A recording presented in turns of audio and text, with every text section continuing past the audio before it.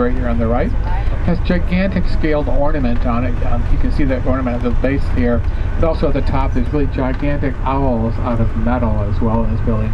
Interesting how it goes classical from the front, but when you look back at it from the back side of it here, you'll have a very clean curtain wall out of steel and glass, paying homage to the development of the modern school, which occurred here in Chicago as well. That is, by the way, if you're familiar with the Ford Trade Board agricultural trading hall, it's a great agricultural line, and it's the original trading floor.